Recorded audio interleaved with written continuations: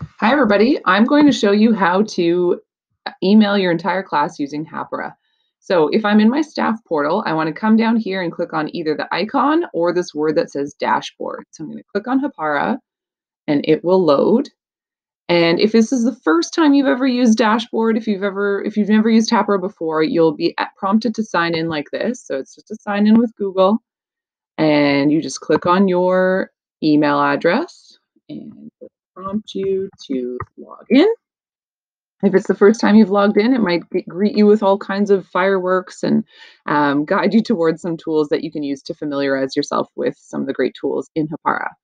So I'm here on my Manage Classes page. So if this isn't what shows up for you, just click on Manage Classes and you can see the classes here that I teach. So whichever class that I'm ready to email, I'm going to click on that class and it will open up for me with this dashboard. So you can see that there's all kinds of student information here.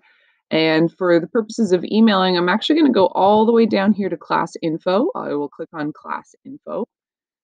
And here we have all kinds of information about this class. So you'll see up here at the top, there is a generic email address. This is similar to your staff group email address that your principals or VPs would use with you at your school. So you can use this email, you can copy paste that and use it to email your class. You can also notice down here that all of the learners in your class, all of your students are listed here. So if you were looking for individual student emails, you can click on those students, click copy, and then I can simply copy paste those into a BCC of an email if I want to email those students individually.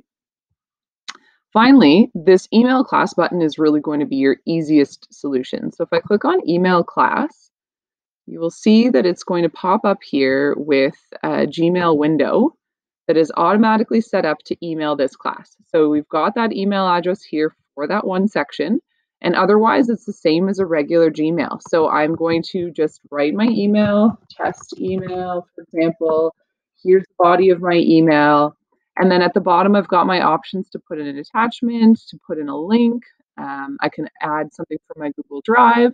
So if there are certain specific things that you want your students to access from this email, you can do that. And when you're ready to go, all you need to do is hit the send button.